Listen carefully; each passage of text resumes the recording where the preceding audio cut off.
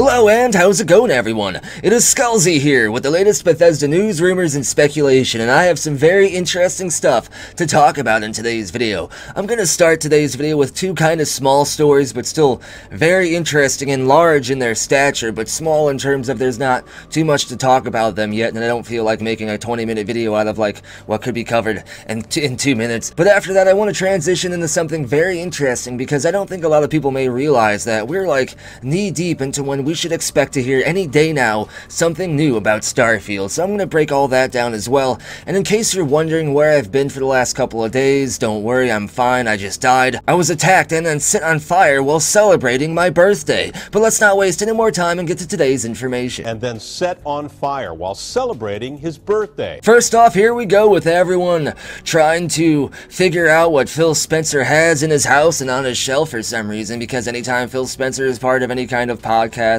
or just any type of anything at all where he's sitting with a desk near him, people try to like break into his office metaphorically and figure out what the heck is going on in there, because they believe like if you zoom in on some kind of notebook piece of paper and you figure out what the codex is and all the secret messages and what all the symbols mean, you figure out what Phil Spencer is hinting at in terms of what we should expect to be announced soon. But all jokes aside, Phil Spencer actually said he does leave clues when he live streams or is part of podcasts on his desk and stuff behind him in terms of what you should expect for future content, future announcements, and just other things related to Xbox. And people believe they may have seen a Mandalorian figure. They're not sure if it's a Mandalorian figure or like a Halo figure or something, but apparently there's a lot of talk going on now regarding a potential Mandalorian game, and an Xbox insider actually did say that, or at least they were able to confirm, quotes, quote unquote, because this is insider stuff here, they were able to more or less say they've heard that there is a Mandalorian game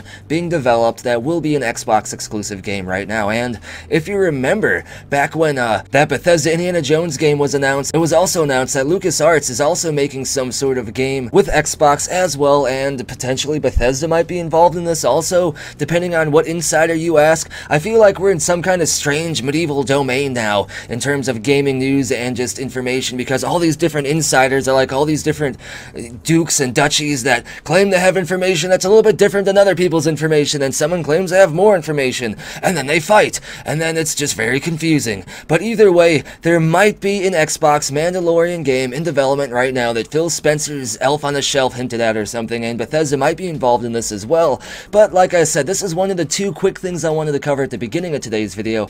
The other thing I want to talk about is in a recent Microsoft financial thing, financial report, financial meeting, financial Illuminati ritual, whatever it is, the gaming portion of Microsoft had one of their best earning financial quarters ever, and it's mostly thanks to Bethesda. And not only that, it's thanks to like Skyrim and basically Bethesda's older games that just continue to sell well, because that's one of the best things about Bethesda and all their various studios. They make really great games that just have an audience and just keep selling, and they make content for later down the line. Basically, Bethesda is a great boost to Microsoft, and I'm not saying Microsoft doesn't make a ton of money here. I mean, they're one of the biggest giant corporations that control the moon and all the other stuff that happens to you. No, I don't really mean that, but basically Microsoft is a billion-dollar corporation, so they would have been fine without Bethesda's help. But Bethesda is already making them have some of their most profitable financial quarters ever just in their gaming ecosystem, and with that in mind, it makes me wonder how much more assets and attention and love and huggies Microsoft will give Bethesda, because I mean, if they're already making them this much more money, Microsoft is going to probably give them more funding, more assets, more robots from their AI technology wing, basically help them have a lot more assets and stuff at their disposal for their game development. And that's super hype, because for a long time now I've been saying we are entering the golden age, or one of the biggest golden ages of Bethesda as a whole, and that was before this Microsoft deal was announced. So with that added to this mix, we're going to have a huge, amazing future for Bethesda, Xbox, and because of that, also gaming as a whole. But now, with the first two things out of the way, I do want to end today's video with a very quick, but still interesting discussion, because some of you may not notice, oh, it's still not March of 2020, even though it feels like it. It's actually May of 2021, and here we are talking about those Bethesda Game Studios patterns again. This should still be low-key considered speculation, but in my opinion, I would consider what I'm about to be talking about here as actual confirmed stuff, based on speculation or confirmed statements, I guess, because like every single insider right now has been saying that Bethesda will be showcasing Starfield in a major way this E3 this summer, and E3's next month. We're actually like just about a month away from potentially seeing what Starfield is. We're less than a month away from potentially seeing a 20-minute gameplay sequence of freaking Starfield, telling us about the lore, seeing Todd Howard and maybe even friend Elon driving in a Tesla, talking to us about Starfield and everything about this game, finally getting all these questions answered. Are there aliens in this game? Is there magic in this game? Does this game have Mike the Liar? We're about a month away from finally having all these questions answered, and even though all this is based on inside information, if we don't see Starfield at E3 this year, that would mean like almost every insider in the gaming industry is wrong, and that's kind of crazy, right? Well, if it was just a handful of insiders saying we're going to see Starfield this year, I would be like, okay, if we don't see it, maybe they all had similar sources and that source is wrong, but there's so many people saying we should hear about Starfield this year, so many people with confirmed track records of basically saying we should see something, and then we see it! Hype is definitely assuming direct control. I know that's something I like to drop a lot, that's a phrase I overuse, but now is the best time to use it, and that Bethesda Game Studios pattern, anytime they have a very major announcement at E3, they usually drop a teaser related to that announcement within a month before it. Sometimes it's at the beginning of June, sometimes it's at the beginning of May, and like I said, it's May now. It's supposedly the month before one of the biggest gameplay showcases from Bethesda Game Studios ever, because this is their like first new IP, one of their first new IPs in over 25 years, so that means the showcase should be huge. If the showcase is going to be huge, you would expect us to get some kind of teaser maybe beforehand, and like I said, we're knee-deep right in that teaser zone. We're in the teaser zone,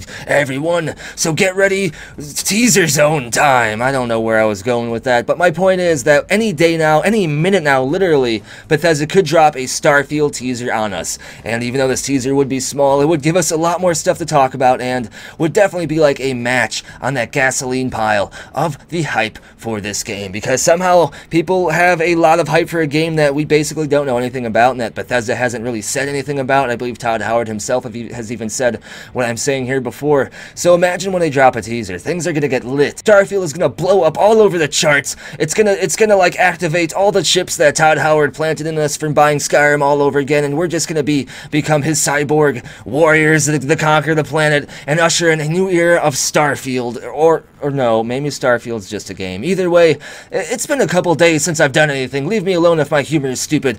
Basically, my point is, if you ever were hyped for this game, now's the time, because unless every insider in gaming is wrong, unless all the Bethesda Game Studios patterns are wrong, unless all these other, like, investigations by myself and other members of the community just were all coincidental, we are going to see Starfield at E3 this year, and we're knee-deep in that season. Because of that, we should expect a Starfield teaser any day now. But that's going to finish up everything I wanted to talk about in today's video. If you enjoyed the content, be sure to give the video a thumbs up and subscribe. I've been going through some stuff behind the scenes lately that I don't want to talk about, so I would appreciate all the thumbs and all the huggies and stuff. And as always, speaking of appreciation, huge appreciation to these amazing people, and also big huggies to them too, for going above and beyond to support the channel and bring you content like this. If you want to get a permanent feature video shout out in every single one of my videos from this point forward, you can support the channel over on Ko-fi, Patreon, or here on YouTube as an exclusive channel member. Links for all this and more are down in the description below, and as always, thank you for watching. Be sure to tune in next time when Crusader Kings 3 is a good game. I don't know what else you were expecting me to say. I just wanted to say I like that game. It's a good game. Yay, good game.